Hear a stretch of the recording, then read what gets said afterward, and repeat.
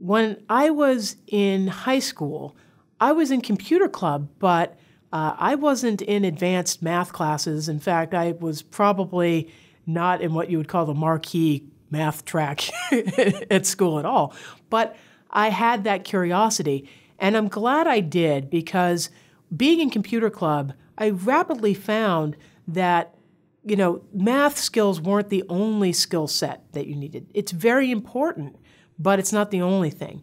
The other thing that I discovered was that there's no such thing, at least in my experience, as a natural anything. You got to work at it. So when people may come up to you and say like, well, you don't seem to, click with numbers very well or initially, don't let that get in your way, because I'm going to tell you something.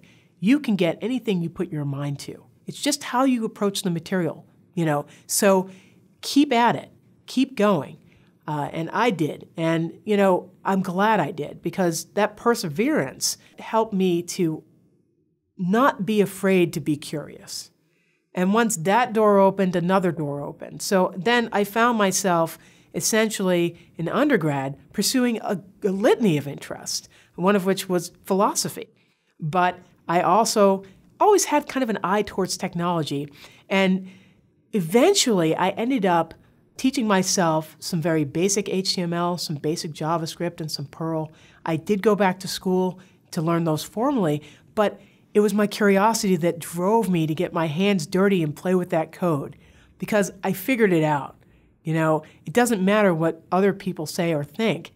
If that's something that I enjoyed, I was willing to put the time and the effort in learning how to do it right, and you can do the same thing.